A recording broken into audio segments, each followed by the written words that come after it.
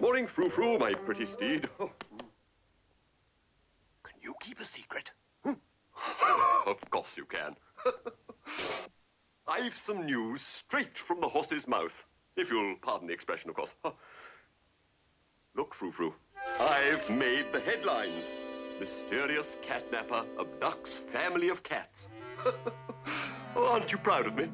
So, he's the catnapper. The police say it was a professional, masterful job. The work of a genius.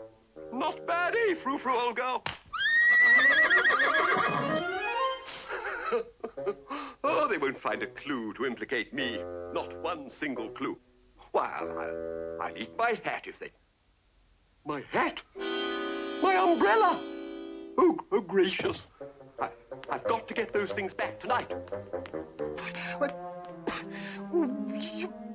Why, that sneaky, crooked, no good butler. Anyone for breakfast? What breakfast? Where is it? Right under that magic carpet. But now we have to cook up a little spell. You know. You ready? All right. First, to make the magic begin, you wiggle your nose and tickle your chin. Now you close your eyes and cross your heart. Then presto, breakfast, a la carte. Hooray! We did it! Look, Mama, look! Why, Mr. O'Malley, you are amazing. True. True.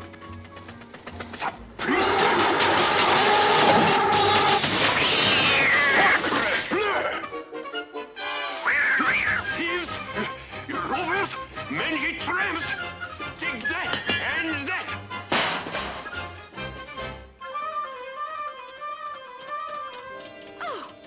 Oh, what a horrible, horrible human. Well, some humans are like that, Duchess. I've learned to live with it. I'll show him. Meow! Hey, cool it, you little tiger.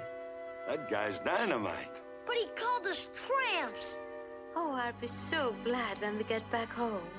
Well, that's a long way off, so we better get moving.